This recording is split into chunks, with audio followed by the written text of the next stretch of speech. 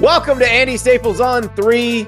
And boy, do we have a lot to talk about. There is a lot going on. Tuesday was a newsy day. You got stuff going on with the NCAA in Tennessee, the NCAA and the U.S. Senate.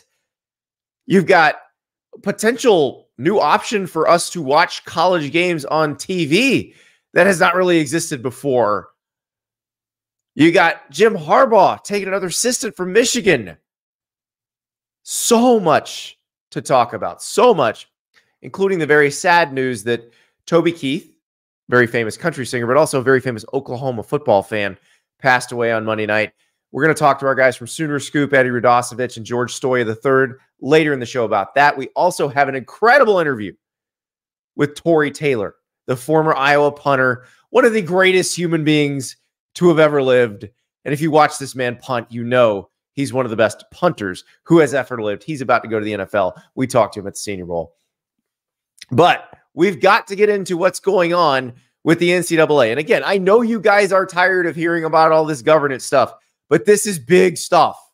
Big stuff. So you will remember that last week, after it came out that Tennessee was being investigated by the NCAA, and Tennessee punched back, the chancellor fired back at the NCAA, the next day, the Attorney General of Tennessee teamed with the Attorney General of Virginia to sue the NCAA over its NIL rules. Well, there has been an order in that case. Now, the NCAA won this one. A small victory for the NCAA, which was followed by a gut punch to the NCAA. So we will start off with the small victory for the NCAA. Judge Clifton Corker in the Eastern District of Tennessee says temporary restraining order that the Tennessee and Virginia AGs requested, denied. That was denied on Tuesday. So he does not want to suspend the NCAA's NIL rules right now. But he also writes in a 12-page order, considering the evidence currently before the court, plaintiffs are likely to succeed on the merits of their claim under the Sherman Act. Translation: if this goes to trial, the NCAA is going to lose, and the NIL rules will be what the courts call permanently enjoined, basically declared illegal, banned, done. That's what will happen, according to the judge in the case. The judge in the case. Now, there is a hearing next week, February 13th, for an injunction. Possibly for the same reason that he didn't grant the restraining order, you may not see him grant this injunction either. He may just say, this thing needs to go to trial. And so here's why. Basically, he said that the Tennessee and Virginia AGs did not prove that there would be irreparable harm if he didn't suspend the rules right now. Basically, anybody who might be harmed by these rules, whether it's players who are having their market value suppressed by not being able to discuss NIL value with multiple schools before they sign, or multiple collectives before they sign. He's like, listen, those guys may lose some money, but they can sue and get it back, which is, again, even when the NCAA wins, it loses. Because here's the judge saying, I'm not granting this TRO because no one can be irreparably harmed right now, because they can just sue the NCAA and get the money later. I'm telling you, the hits keep coming for the NCAA in this thing. But it's a legitimate reason if he doesn't want to grant the injunction next week, that it's understandable, because he's saying, look, I just want to hear the case. And when I hear all the evidence, I will rule on this. But given what you've shown me already, which is what the Tennessee and Virginia AGs put in their complaint, what the NCAA put in its response, and what the AGs put in their response, the NCAA is not going to win, according to the judge. And that's putting them in a tough spot, because the NCAA has got to figure out what to do about this. Now, the judge does mention that if there's an enforcement action, perhaps that changes some things. But right now, there's no enforcement action. And as long as nobody's getting pulled off the field and nobody's being given a bowl ban or anything like that, then there's no potential for irreparable harm. And the thing about the actual NCAA case against Tennessee, the way these things work, this would take so much time. The case itself between the AGs and the NCAA might be over by the time the NCAA got around to actually issuing a punishment. Josh in the chat, the states will win this case, I feel. The case the NCAA is trying to build against it is the same they have stood on before and lost. Exactly. They're trying to defend it in the same way they defended the O'Bannon case and the Alston case. They're probably going to lose. Big Orange Vol says, everything is fine. Vol Nation, sit back and enjoy watching Nico this year. And that's really what they're talking about. If Nico Iamaleava, the quarterback for Tennessee, whose recruitment is probably at issue here, we haven't been officially told that, but we're pretty sure of that. As long as he's playing and he's not yanked off the field, then the judge is probably right. Then nobody's actually irreparably harmed by this. You know, that they wanted to do this before National Signing Day on Wednesday, but there really aren't that many players signing anyway. Now, if they say we'd like to have this done before the next National Signing Day for football in December, that might be a little more legitimate argument.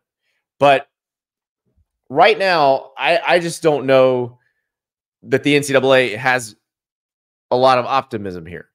Because again, the judge said, and I quote, the plaintiffs are likely to succeed on the merits of their claim under the Sherman Act. Translation, ultimately, these rules against NIL payments to recruits or talking about NIL value with recruits are going to be declared illegal because it's price fixing.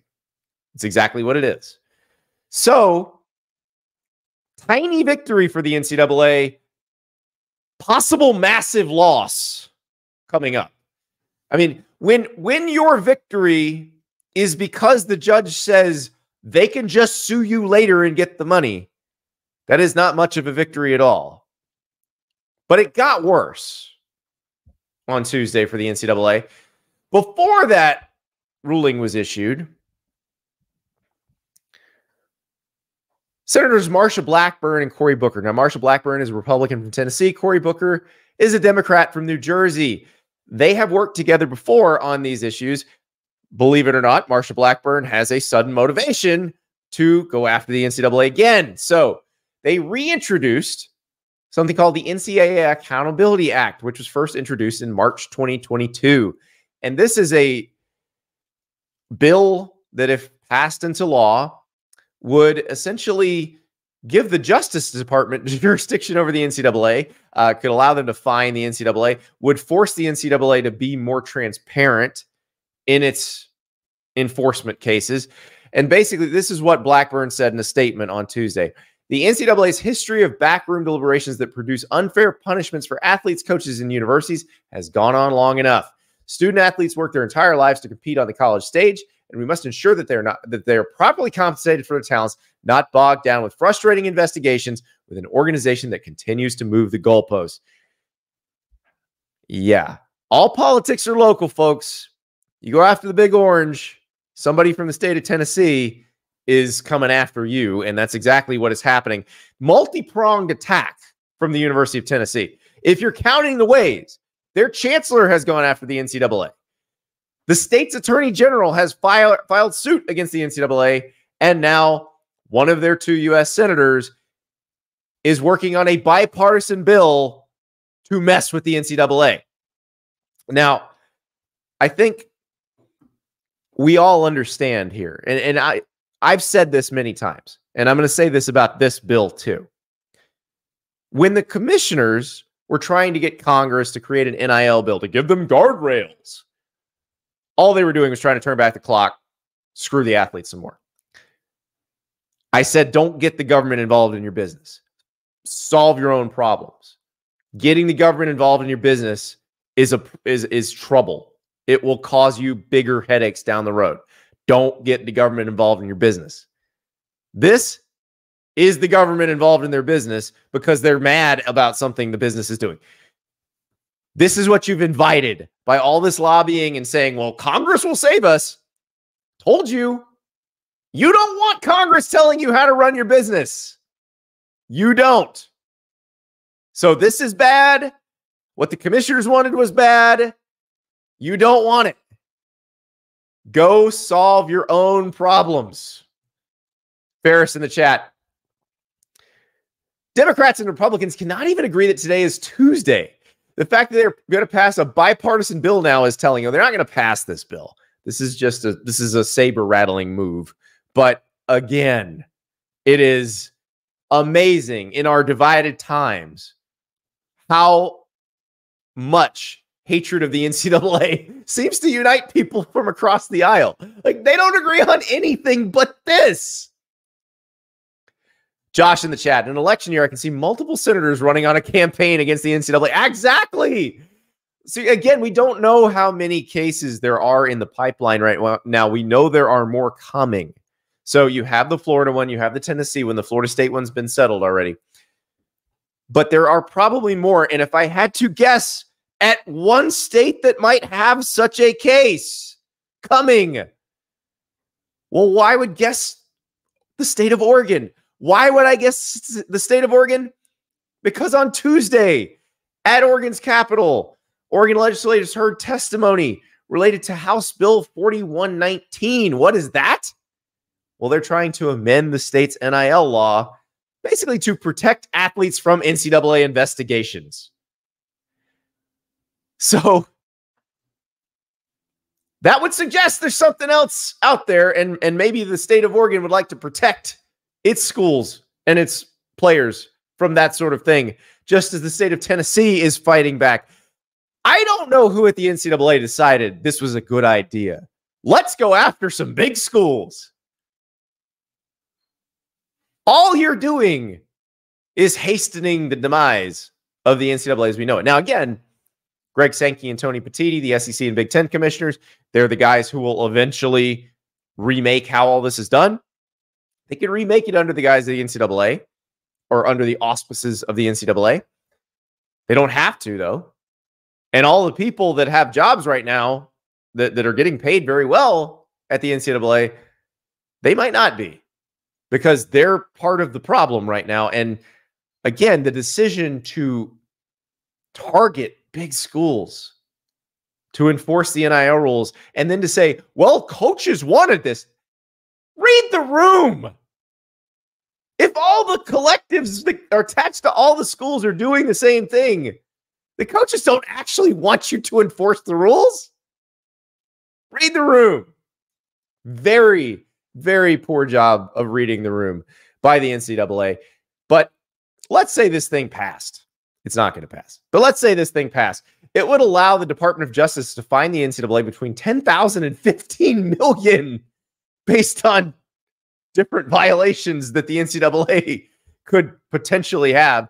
Would allow schools to go to arbitration with the NCAA to resolve disputes instead of the current model, which the NCAA has committees for that sort of thing.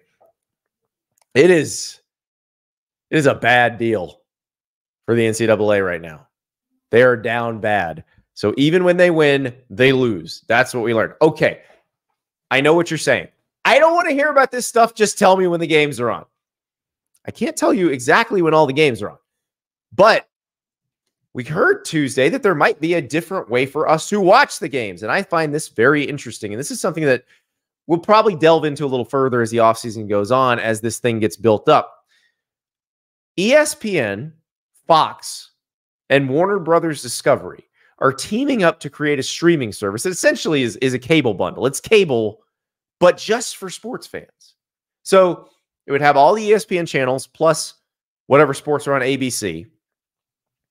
All the Fox channels, so Fox Sports 1, Fox Sports 2, Big Ten Network, plus whatever sports are on Fox. Warner Brothers Discovery has TNT, TBS, True TV, so your NCAA tournament channels, and also you get the NBA on that. So that's a lot of sports, because there's also NBA, there's also NFL on some of these channels. And my question, and really my only question, is what does this cost? What are you going to charge me for this? Because if I buy this, then all I need is Peacock and Paramount Plus in addition to it, and I've got all the sports I need. So right now, I got YouTube TV. I pay the extra to have the unlimited screens and the 4K channels. My bill, I believe, last month was $92. If you can beat that, because I've already got Peacock for other stuff, and I've got Paramount Plus for other stuff. So I've already got those. If you can beat that, and especially if you can beat it by a wide margin, I'm probably switching because I don't watch anything but sports on cable. None of my family watches anything but sports on cable. I realize there are people who use it differently, who have news channels they watch or perhaps entertainment channels they watch. But at this point, my wife and I, we watch shows on streaming services because we like to binge them. We don't watch linear television shows. We don't watch them as they come out week by week. Well, I don't care what the new ABC or NBC lineup is each fall. So I'm fascinated by this because if they can beat the price, it's probably going to work.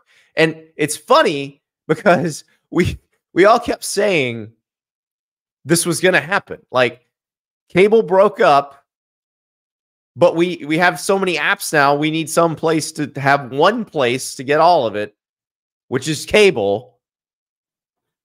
And now we have a chance to maybe do that again. So again, don't screw up the price point. That's really all I got to say, because I think you have a good chance of making this work if you don't, because I got 50-something channels I don't use, 50-something channels I don't need. So if you can give me sports for cheaper than what I'm paying for sports now, I think you got a shot. But this is interesting because this is something ESPN, we've been wondering, how are they going to do this? How are they going to sell ESPN directly? Ferris says, I get Sling, which gives me ESPN. It costs me $40 a month. That seems like the price point. I would think so. In which case, I'm saving like $50. So I feel pretty good about that. So this is their way to do this without just selling ESPN, because I think if you just sold ESPN, you run into a problem. And college football is part of your problem because you've got very important Big Ten games on Fox. You've got some Big 12 games on Fox as well. And then you've got Big Ten games on CBS. You've got Big Ten games on NBC.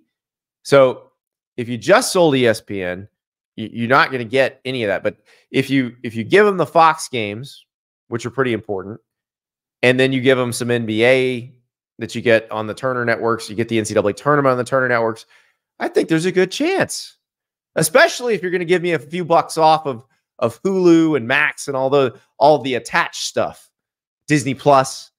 Like, because my kids love all those. So I'm going to have those. So if you can give me a few bucks off of those, saving money on my cable, I'm feeling pretty good about that. But I want to see the price point. That's the big thing right now. Show me the price point, and then we can talk. All right.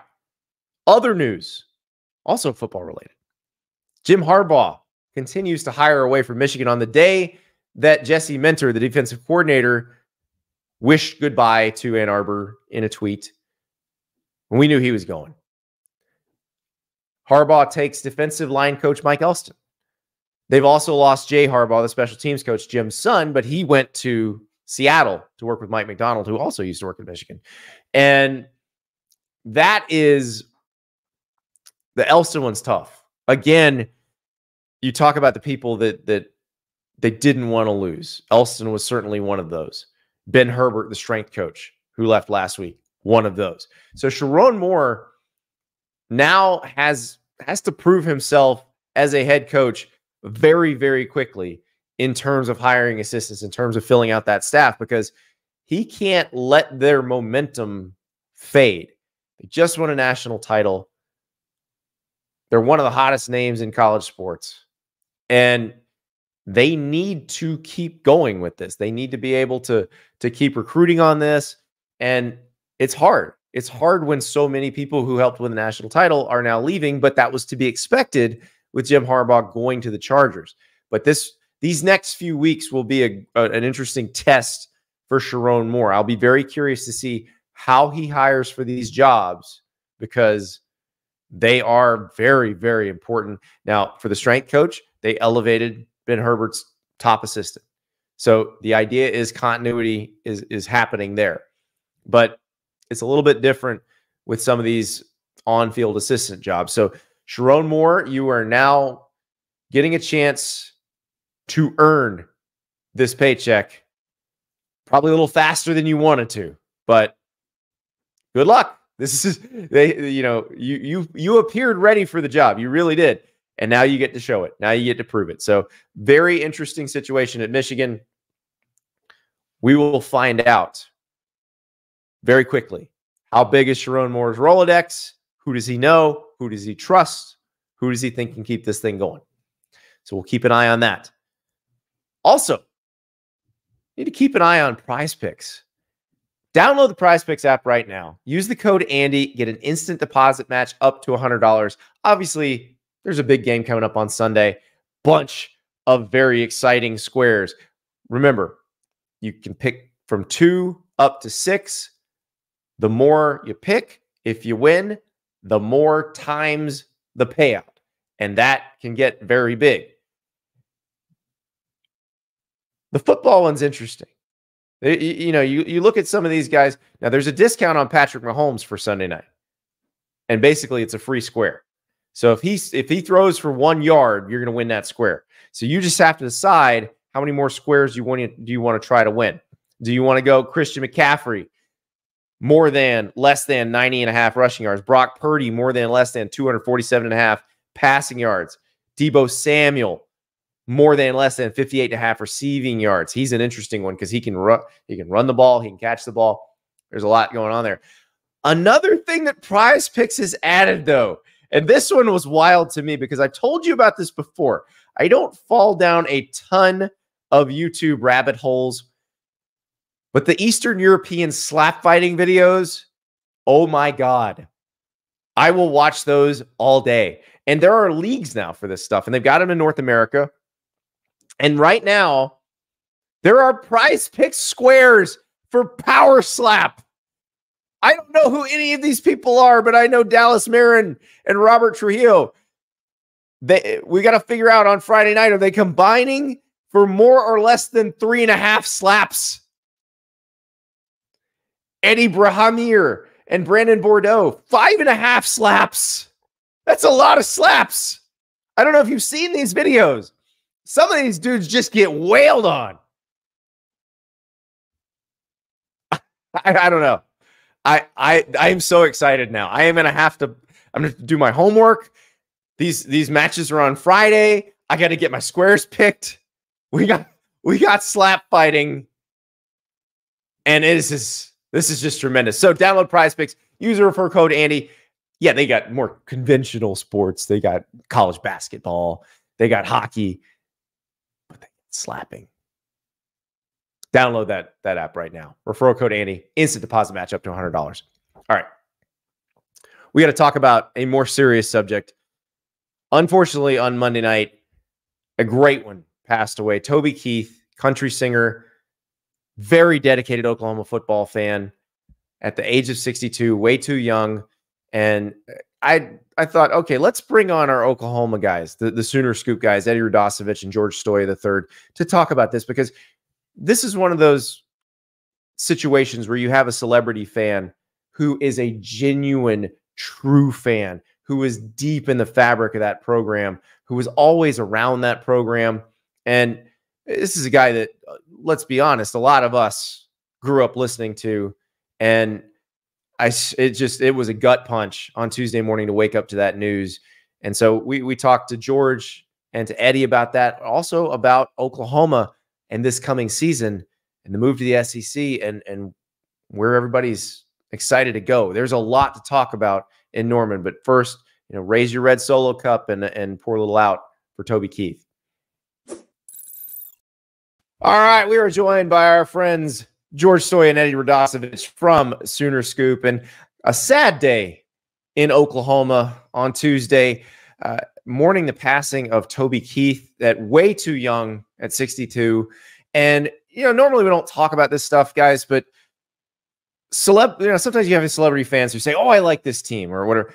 Toby Keith was a diehard Oklahoma fan. I saw him at a bunch of games. I'm sure you guys have seen him a million times around town. How much did he mean to the Oklahoma program? massive. I think that like one of the best examples, Andy, probably just to kind of give a encapsulation of what his fandom was for Oklahoma.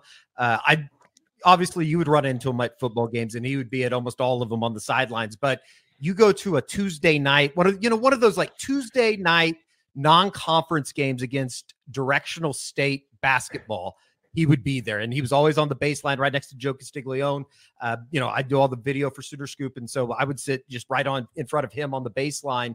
It's, a tremendous loss. And I think that, what he was able to do for the Boer community, not included just in terms of what he would do, when tornadoes and stuff like that blow through, but with the Toby Keith Foundation, he was always giving back. And one of those guys, George, that I think when you think of Toby Keith, he was maybe the most approachable, superstar that you would come across as far as what he was and who he was. He treated everybody about the same. It was incredible. I mean, anybody could talk to him. He would blend in with the crowd. I mean, if you were just to bump into him at an OU football game or OU basketball game, you would think he was just a big OU fan. And I remember the first time I met him, Joe Castiglione introduced me to him at a women's basketball game in 2016 and shook my hand and said, "Oh, hi, George. I'm familiar with your work. Keep up the good work." And for him to say that to me, just a student reporter, I was like, that's crazy. And so that's the type of guy he was, is he just was very easy to talk to.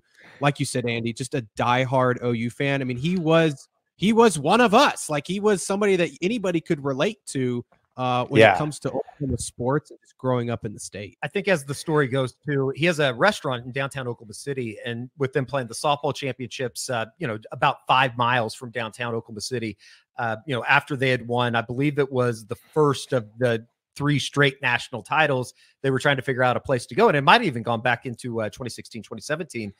They were looking for a place to go. He's like, well, hell, I have a bar. Let's just go all over there. And so it's become like a tradition of sorts for Oklahoma softball to win the national championship, and then they make the 4-minute drive downtown to go hang out at Toby Keith's Bar and Grill, which is right in the Bricktown area. Wow. So I just remember I was a sophomore in high school when Should Have Been a Cowboy came out, and it was the height of the young country era. So the sound of country was changing. Some people didn't like that, but here was one that was it was the new sound, but it was a throw. Like, I bet you never heard old Marshall Dillon say, "Miss Kitty, have you ever thought about it?" And boom, right there. Like, I bought the CD within a week, I think, of hearing that song. And, it's funny because a lot of people, they think of Cursive Red, White, and Blue. We'll put a boot in your ass. It's the American way. But he had a lot of iterations of, singer-songwriter and, traditional country, kind of newer country. But I always like the fun stuff. The How Do You Like Me Now? Red Solo Cup is just genius. Yeah. I think what was that? It was I think he had 20 #1 singles, which is, I think even surprised me. I didn't realize he had that many. And I think that there was one that he had wrote for Wayman Tisdale after his passing, that a lot of Oklahomans nominated for a Grammy. Tugs at your heartstrings. Yeah, it was nominated for a Grammy. I know the one for me is Red Solo Cup, because I grew up listening to Toby Keith in my dad's Ford F-150, and I remember Red Solo Cup coming out and that being just a massive hit. That Thanksgiving that year, I think I was in middle school or early high school, and my aunt, who was the biggest Toby Keith fan, bought dozens of Red Solo Cups, and all of my cousins and aunts and uncles just got hammered drinking out of Red Solo Cups and just playing the song on repeat. I mean, the guy was an icon in the state of Oklahoma and in country music. I mean, he will be remembered as an American patriot, like you said, Andy. I think a lot of people will remember all the songs he did for the troops. I think he went over to Afghanistan one year and sang for the troops over there. So just so many different facets of life that I think people will remember him by. Yeah, and the thing, especially in Oklahoma, because the genuine fandom is just crazy. And the fact that you have Toby Keith with OU and then Garth Brooks, who was literally a javelin thrower for Oklahoma State. And I interviewed Garth Brooks a few years ago when I was at SiriusXM, and there was another situation where I'm not sure how much of a fan he actually is. And when he called Taylor Cornelius corn dog, I was like, okay, you are definitely one of us also. And so to have that, kind of yin and yang of you've had Toby Keith and Jim Ross over on the OU side. You had Garth Brooks on the Oklahoma State side. Like, it was so much fun. Yeah, it is. And, I think that certainly his presence around the program. I know that Caleb Kelly had shared a story that he remembers kind of his first meeting of Toby Keith. And I think that, like, it was one of the things too that really didn't necessarily surprise me, but jumped out this morning, and everybody kind of putting out their memorandums or their tributes or memories or stories of him on social media, was just how many players recognized Toby. Yep. He was around the program so much, and they all developed some type of kinship or friendship with, each guy had something, or woman had something to say about their relationship with Toby. So it's, certainly was a surprise to wake up this morning to that news, and, certainly sad story. Is way too young at 62. I know. Well, rest in peace, Toby and Ed. We will definitely have something from a Red Solo Cup tonight in tribute. But guys, let's talk about OU. We haven't gotten to catch up really since OU. They promoted the offensive coordinators, but then now hired a defensive coordinator.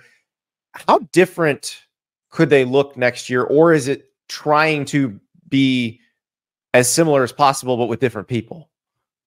I think the biggest thing defensively, they're going to look the same, I think, for the most part. Now, I do think that they've gotten more talent when you look at the class that they're bringing in, as well as some of the players that they got through the transfer portal. And you bring in a Zach Alley, who's going to be co-defensive coordinator. We'll see if he's actually calling plays. He's a Brent Venables guy, so they're not going to be changing up a whole lot defensively. Offensively, I do think you could see some change. I mean, you have a new quarterback in Jackson Arnold. We've talked a lot about him.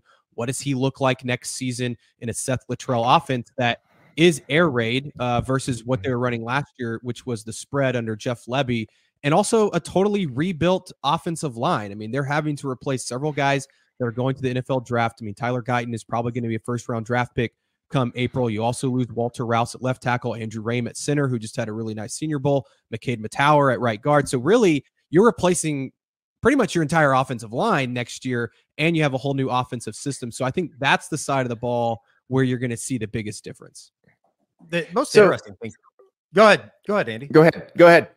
I was just going to say, like, the most interesting thing too with the 2024 edition of what Oklahoma will be is when you look at, both sides of the football, whether it be defensive side, which should be one of the better defenses that Oklahoma's put on the field, at least on paper, in the last decade or so.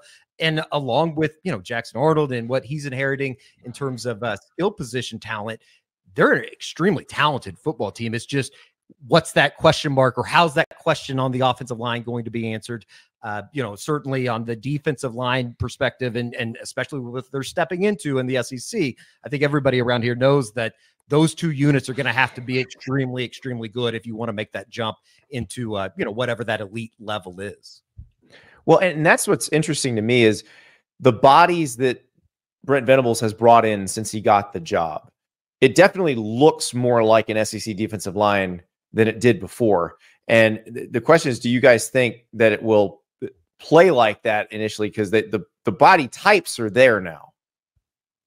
I think it's a huge question mark of what is this freshman class able to do quickly, because they do bring back some experience, and it's huge. Getting back a DJ Terry, Jacob Lacey, two guys that are both going to be playing their 6th year of college football and have played really well for Oklahoma, as well as the other stops that they've been at. But can a David Stone, a 5-star recruit, come in and make an impact year one? I mean, a Danny Okoye, those type of guys, guys that they went out and got in the transfer portal, a Caden Woolard from Miami, Ohio, who was super productive in the MAC. What kind of impact can he make? But it's that freshman class where you name a couple guys, David Stone, Jaden Jackson, Nigel Smith, those guys in particular, can they make an impact in their first year? Because they're losing quite a bit of experience up front and some bigger bodies, but they're also bringing in their most talented defensive line class in 20 plus years.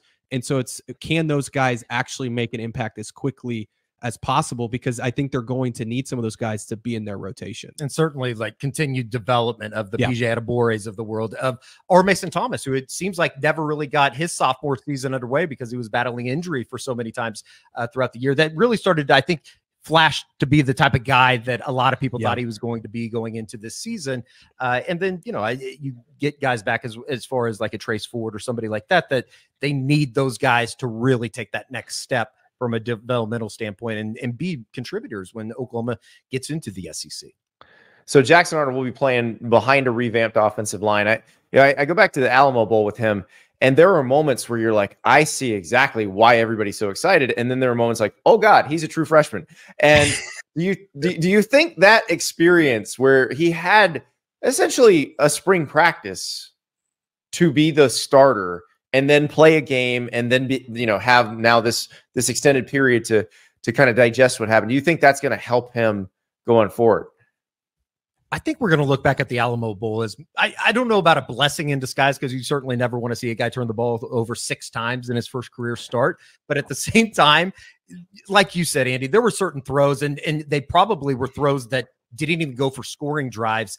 I can remember 2 or 3 particularly that you go, whoa, okay, yeah. That's something that Oklahoma fans, I think, are probably a little bit more used to with the Baker Mayfield, Kyler Murray, Jalen Hurtses of the world, as and even Caleb to a certain extent. What a spoiled fan base at the quarterback position. Yes. But at the time, you are going to have to probably go through those, low points and turning the ball over. And I think Oklahoma fans just hope that it doesn't come at a certain moment in the Cotton Bowl, or making that first trip down to Baton Rouge, or, over on the plains against Auburn, or wherever, and certainly Missouri with kind of the rivalry that I think a lot of people have created off the field. So, I think it is going to be a positive to a certain extent, but there are going to be moments throughout 2024 that you go, oh yeah, he is a true freshman. I do enjoy the Oklahoma-Missouri recruiting rivalry where like the state legislatures are trying to outdo each other in terms of NAL, which may not even matter in a week, but it is funny how that sort of developed between the two, former Big 12, Big 8 rivals. Speaking of which, now they do go to Columbia. That is a place that many Oklahoma fans are familiar with because of the old conference affiliations, but they're going to Auburn. They're going to Oxford. They're going to Baton Rouge. What's the one that you think excites the fan base the most in terms of trip?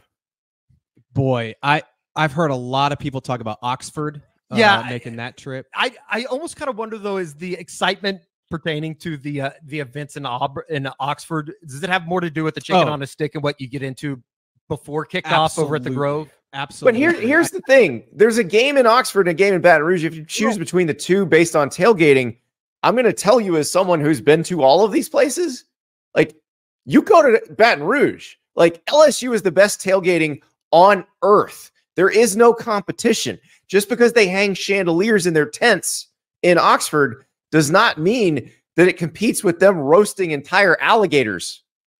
Yeah. Yeah. I mean, I was going to say I LSU. would co-sign with that. I was going to say, I know for us personally, it's LSU for me. Like I'm hopeful it's a night game. And you also look at where it's lined up in the schedule, and maybe Oklahoma or LSU's playing for something really important, maybe to get into that 12-team college football playoff at the end of the season. And it's coming off the Alabama game. That one to me is the one that I've circled as I've heard the atmosphere is just unbelievable. I do think, though, a lot of OU fans are going to make the trip to Oxford. At least I've heard quite a few say that. Auburn as well. I haven't heard a ton. Columbia, Missouri yet, just because I think a lot of fans have probably been there before. They know it. Yeah, they've been there.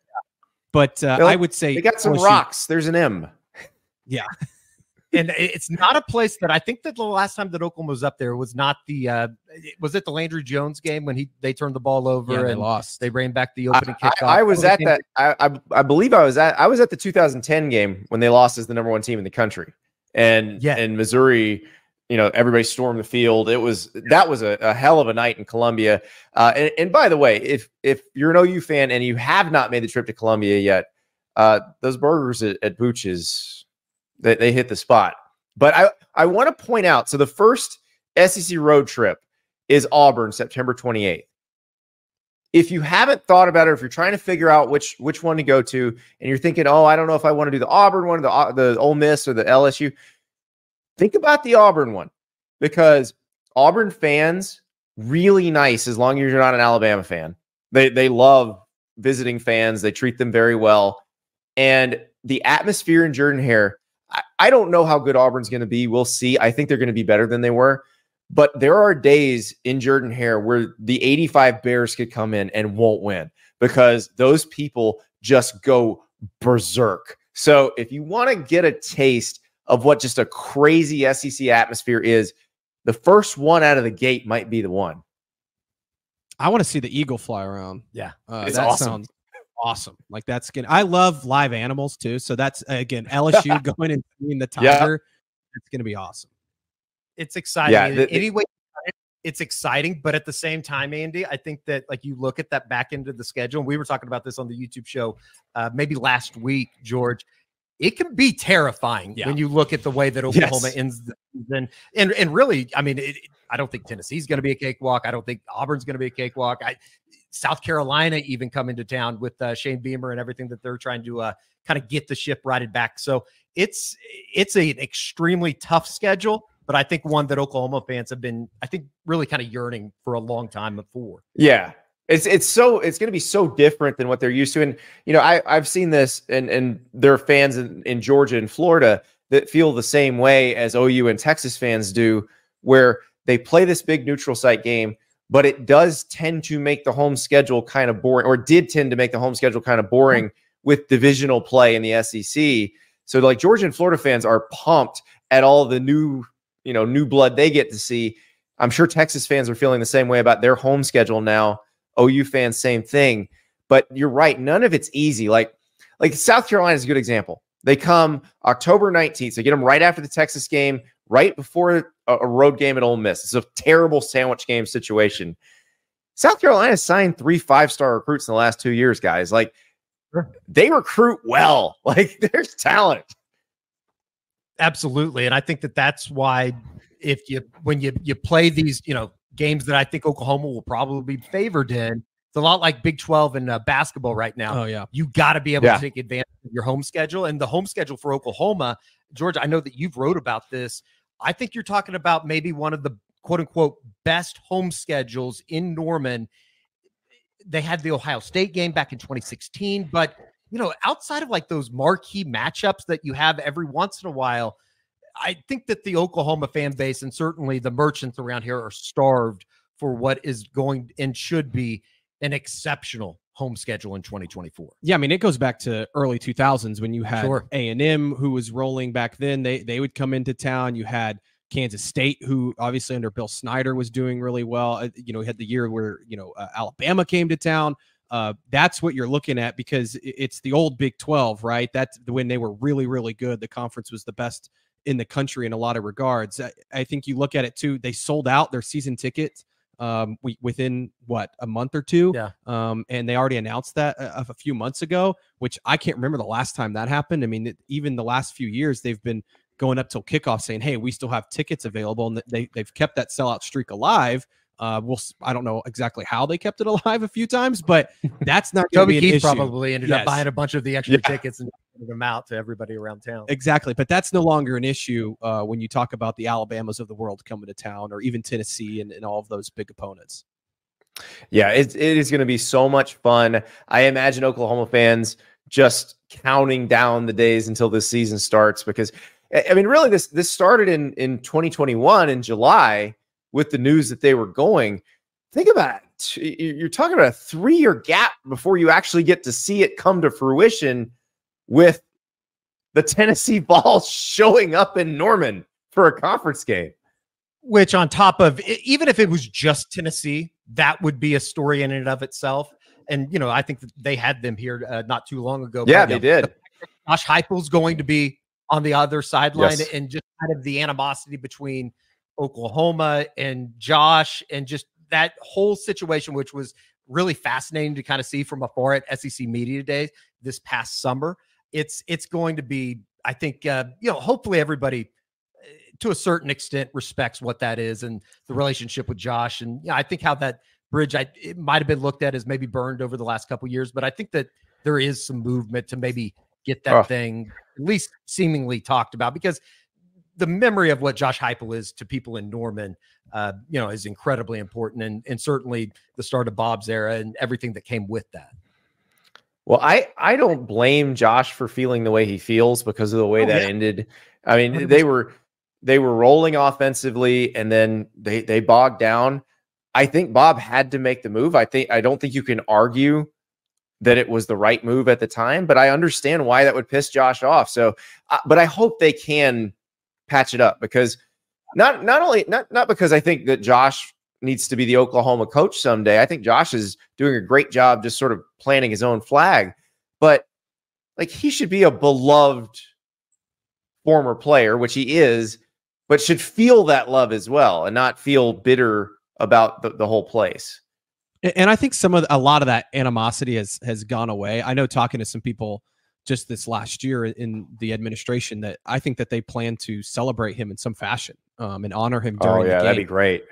And I think he'll get a standing ovation. I really do. 100%. I mean, I think the fan base has somewhat moved on from that whole ordeal, because I mean, there was a lot of fans that wanted Josh Heupel fired. My dad wanted them, but I remember him talking about that. But I think that you look back and what he meant to the university, like you said, Eddie, winning a national title, which Oklahoma hasn't won one since.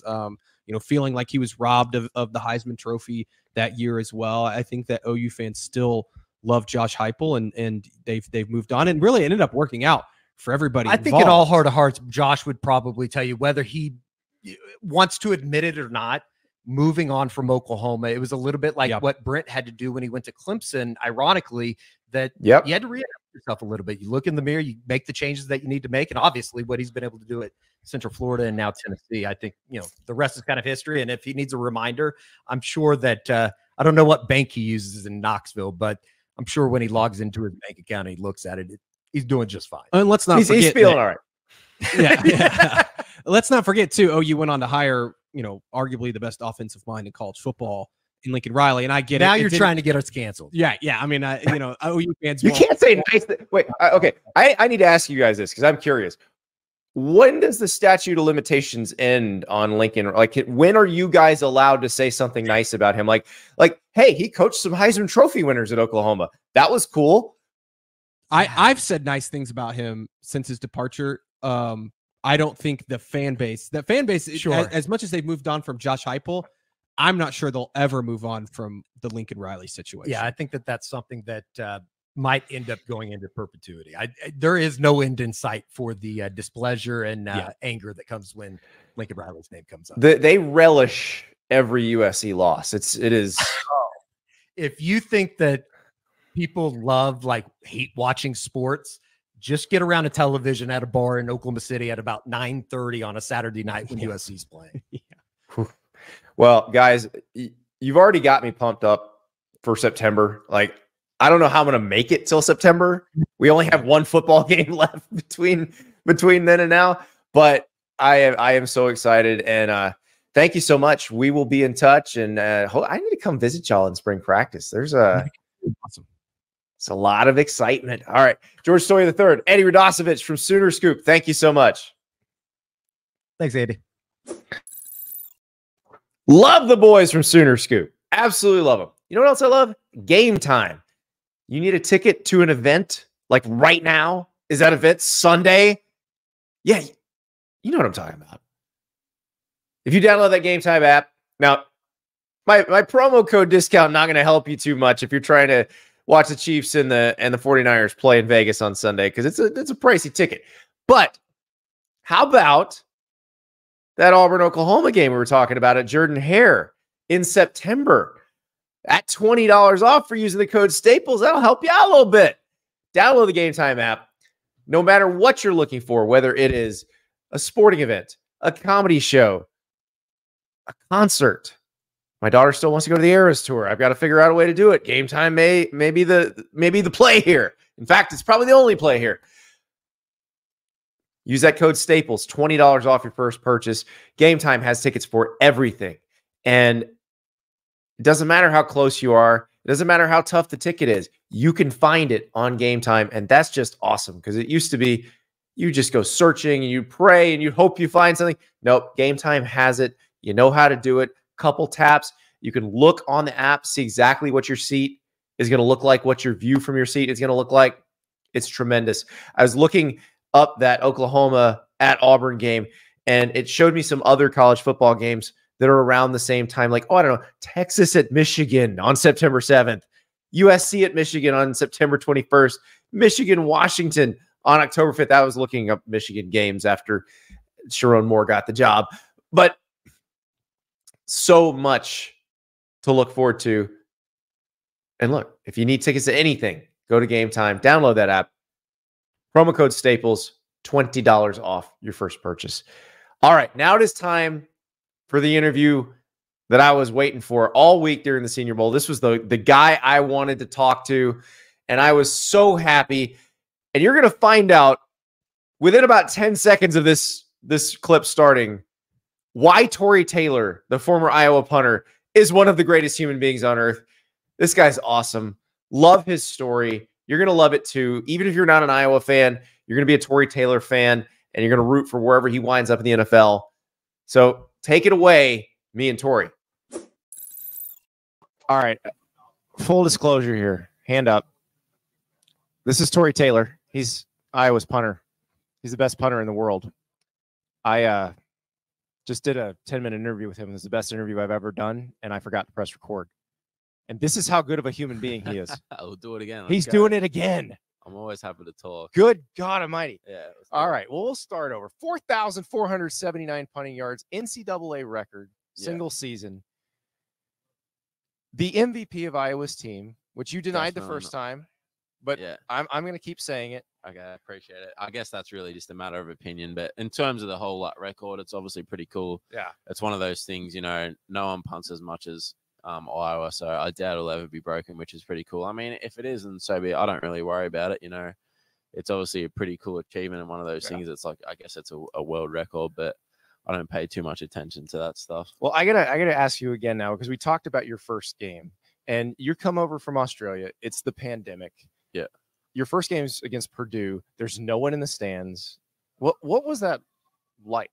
Yeah, it was obviously a pretty whirlwind experience. I'd never really stepped foot on into a stadium or anything like that. It's a giant stadium. Yeah, there's nobody there. Yeah, pretty. I didn't really realize how big the stadiums were, and Canucks obviously pretty big. But even going to Purdue, I knew it was smaller. But we got there, I'm like, holy crap! It's actually still a pretty big stadium. So yeah, I remember it was it's pretty weird. Like I didn't really know too much about football at that stage because I was new to it. But I was a little nervous. But I thought, I'm just gonna go out and have fun. This is what I'm over here for, and learn a lot during the game. Coach Parker cussing at all the refs and things like that. But he won't mind me saying that because it's true and everyone sees it. Our first interview, we discussed Phil Parker. He's Iowa's defensive coordinator. I think he should make $10 million a year. Oh, probably more. Tory agrees. And, everyone knows he's the man in that building. And so he is an absolute psychopath. Yeah, for sure. I mean, but you know what? Like, is that why that defense is so good? I think so. Yeah. Yeah. It's one of the best defenses in the country. Coach Parker, and I feel like Coach Parker, Coach Woods, and Coach Wallace are probably, three of the better coaches in America, and they're really what gets that place going, as well as Coach Ferentz as well. No knock on him. He's done a terrific job getting everyone together as well. Well, LeVar Woods, we didn't mention him in interview number one, but the special teams coach, tight ends coach. He'll actually be here tomorrow, which is exciting. I mean, what did he do for your career? How did he help you? Yeah, well, first and foremost, he recruited me from Australia, which is probably the most important part. But I think one thing that I really liked about Coach Woods, especially the last couple of years of my career, was he really just emphasized me being me, not trying to be someone I'm not, or not trying to be this person, or, go do this like this person does. It was never any of that. It was just like, well, what are you good at? And let's do that. So that's one thing that I'm really grateful of. And he's just a really good person. I'm really grateful to build a strong relationship with him and his family, and really grateful for him more so as a person, not even really as a coach. So you came through Pro Kick Australia, which is the organization that places a lot of you guys in with teams over here. How does that recruiting process work? Like when you're getting recruited, what do they tell you about Iowa, and how are you, like, what other schools were you looking at? How did you decide? I won't go into too much detail in terms of other schools, but it really just works out in the sense that I went down there in 2019. Yeah. Kind of thought, I'll give this a go. And my mum and dad were like, whatever you choose, we'll back you in. And my dad was like, said, don't be one of those guys sitting in the pub in 20, 30 years time going, would have, should have, could have. Is either you do it or you don't. It's pretty black and white. And I kind of thought, well, I'm not really enjoying what I'm doing now. I may as well just go over there and have fun. And it's pretty crazy. I'm sitting there 4 years later. Maybe going to the NFL. At the Reese's Senior Bowl. It's pretty exciting. So what were you doing at the time? Yeah, so I was working in construction at the time, and I was also worked at a golf club. Thought about going to university to do a construction management degree, and that was kind of a big priority for mine. And then found out about this Pro Kick thing, and I kind of thought, well, I can go to university whenever I want. I can't really punt when I'm 40. Right. Well, maybe There's some. Yeah, I some could, of the but Australian you know what I guys mean? You have can't tried start it. Yeah. college when you're 40. Yeah. So now I take it the construction job, you don't have a degree in construction No. management. Yeah. So you were not top of the totem. You were kind of low on the totem pole in Yeah, this job. What were your duties there? I was actually just laboring to help out a local company down my way, and like I said, to kind of try and get my foot in the door. Yeah.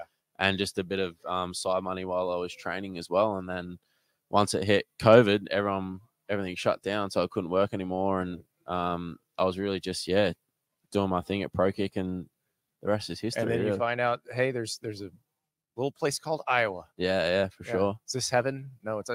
Does anybody ever talk about that? So that is a movie that came out before you were born. Yeah, what does it say? It's called Field of Dreams. Is heaven like no, it's Iowa or something like yeah, that? it's this guy makes a baseball field out of cornfield. Yeah. And my family actually went out there, and I think my dad took a couple of my mates out there. I reckon when he was here in November. And they're like, you got to see yeah, this. but I've never been. Some fool put a baseball field in cornfield. Yeah, I've never been. Yeah. Don't have much interest in going. No offense. Well, I think you're fine. I think you're doing just fine. Yeah, this has been, such a, I guess, a gross experience, probably in terms of just learning football. Did you become a better punter as you learned how the game worked? I'd say yes and no. It was really one of those things that I didn't know too much about it at the start, and football is such a complicated game in itself that I just kind of tried to keep things simple and just simplify it as much as I could. And at the end of the day, I'm punting the ball, and that's what I've been doing for 20 years. Yeah. There's obviously different things that go into it. The NFL, if I'm fortunate enough to get onto a team, it's going to bring a lot of different challenges that college doesn't have, just in terms of scheme and more so personnel. Like it's the best of the best out there every single week. I think that's why they get paid so much. And if you don't do your job, you're out the door. Oh yeah. And the athletes are obviously incredible. Yeah, you got to play with some really great ones at Iowa. And during interview number 1 that I wasn't recording, you told me a story about Cooper DeJean. Yeah. And I mean, this is the best player on the team. This will be Probably the best player in Iowa football history. Yeah, one of the highest draft picks, on this team. And he's insistent on being a gunner on the punt team.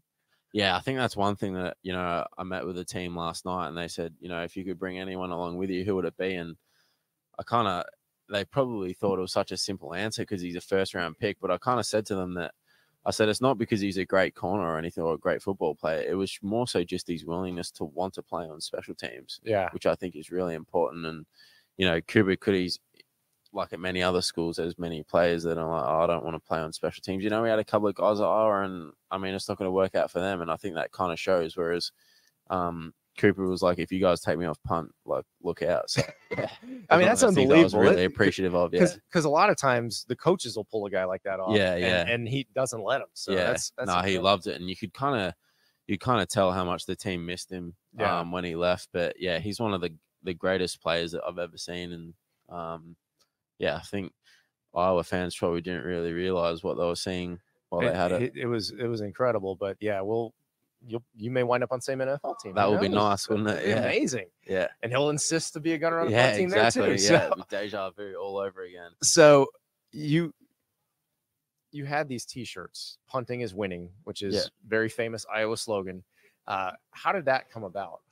Yeah, so a company in Iowa City actually reached out to me called Raygun, and they said, "Oh, hey, we've got this awesome T-shirt design." And I said, "Oh, well, I appreciate you making it, but I'm really not too interested in NIL. Any NIL." Yeah. Thought it was a distraction. I think you kind of see that now. That's all people are really worrying about. And at the end of the day, all I was focused on was just winning football games and being a good punter in itself. And anyway, Raygun reached out to me, and I just said, "No, I'm not interested. Thank you." But then they reached out again, and I said, "Well, as long as I don't have to worry about anything." And they said, "Well, you won't, and we'll send the money off to charity." I said, "Yeah, no worries. Just send a check to the Iowa hospital." And I thought, I might make a couple $100 here or there. But then they ended up actually sending the money to a stillbirth prevention charity in Iowa called Count the Kicks, that was started by 5 ladies that had lost children at a young age. It was started by them. But it was probably the first couple of months raised like $11,000, $12,000. Wow. Yeah, I think it got to about $13 or $14,000 by the end of the year, and then I think now it's around like the 60, 70,000 mark. But now that I'm left, people probably aren't going to buy it much anymore. I don't know. I think they'll keep buying. Yeah, them. maybe. Who knows? I think Hopefully. you've left a legacy now. Yeah, for sure. What's hopefully. it like when you meet the ladies who found a charity like that? Yeah, like I said before, I didn't really know too much about it. Like I Yeah. didn't know anything about it until Mike from Raygun mentioned it to me, did a little bit of research on it. And yeah, it was obviously pretty special just understanding and getting to know them and really just understanding their stories and what they'd been through. And, you know, they were really appreciative of what I had done. But I was kind of more so just like, wow, this is crazy. I'm just really glad that I'm making an impact on their lives. And you could tell that it just brought like a little bit of joy to them as well, which is just as important. So did you not do any NIL stuff at all? No. I mean, I actually talked to a couple people who felt the same way, they were just like, absolutely not. It's just, I just don't want to deal with it. Yeah. And I mean, I don't really know if I should say this, but who cares? Yeah. Even at Iowa, there's been a few players that really performed their first year, and then, you know, the offers start coming and, you know, the messages start coming from people, and then you start losing a little bit of focus on what's really important. And I think at the end of the day, if you perform on the field, all the stuff off the field takes care of itself. Yeah. Whereas it goes the other way, if you worry about things off the field, the stuff on the field usually goes a bit astray. And that was really one thing that I was really focused on, was just what can I do on the field? And if you're good enough, you make it eventually. Well, and it's interesting because especially in the situation you came over in where COVID had shut down your job, you're just, you know, you're trying to figure out what you're going to do with your life. And like, I would imagine that's a time you can concentrate pretty well and kind of see the main thing. Yeah, absolutely. Yeah. It was certainly a weird time when I first got over here, but I think NIL started in 21. 2021. Yeah. Summer 2021. I reckon we started first hearing about it, but I never really worried about it at all. And now you're here. Yeah. And what point did that seem real that you know, you realized, oh crap, I might be able to make an NFL team? Oh, probably the end of my first year. You know what I mean? I'd always had a relatively big leg, but when you get over here and see other guys, you kind of like, oh, I don't know. But it was probably the end of my first year, and I remember Coach Woods having a conversation with me, and he kind of said, "You really got what it takes. It's just whether you want to do it." And I said, "Well, yeah, of course I want to do it." So yeah, he's really helped me a lot in terms of that as well. All right, I know there's been a lot of them, but what is probably your favorite punt of your career?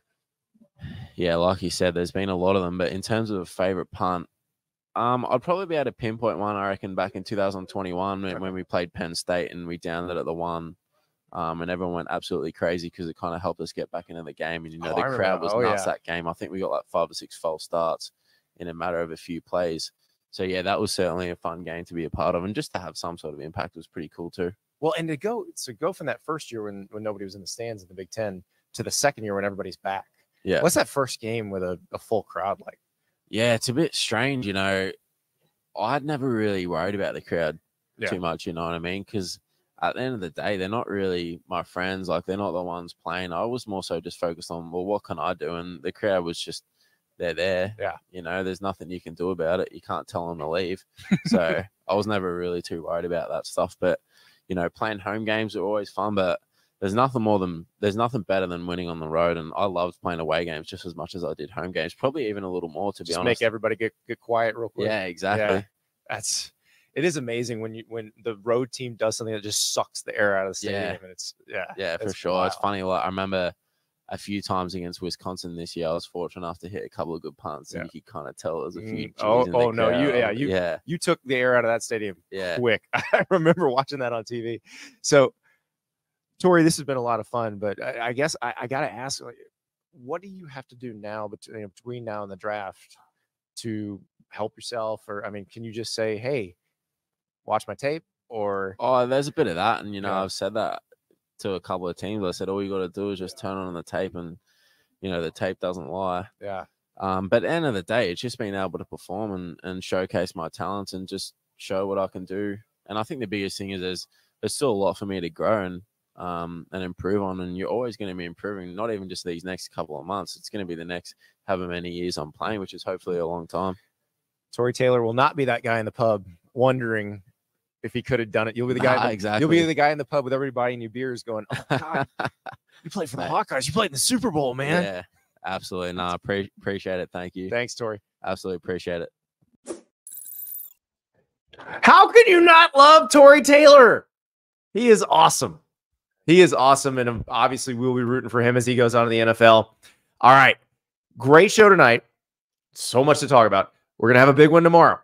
Michael McCann from Sportico. He's a law professor. He specializes in sports law. He is going to help explain all of this stuff that is going on with the NCAA to me, an idiot, and to you, very smart, beautiful, wonderful people out there who have had to listen to me, an idiot, talk about it. Now we'll be all a little more educated after we talk to Michael. Also, Wednesday is a Dear Andy show. So please get your questions to me. Some of you already sent them in, and there's some good ones already. But Andy_Staples on Twitter, Andy_Staples on Instagram, and you can email them to AndyStaplesOn3@gmail.com. So get those questions in. We got a lot to talk about. But I will say, if you got questions about stuff that's going to happen on the field, feel free.